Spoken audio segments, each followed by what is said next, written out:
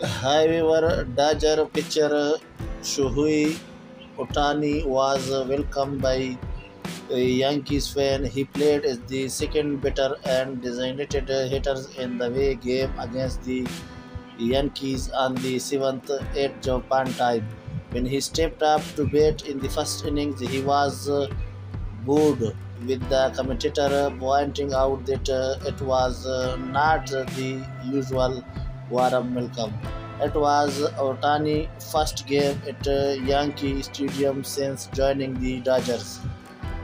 When his name was called for his first at-bat, huge boos erupted from the stands at Yankee Stadium, which were filled with enthusiastic fans. Many fans stood up and made a bowing gesture. If you want more information about this topic, then stay tuned with my channel. Thank you.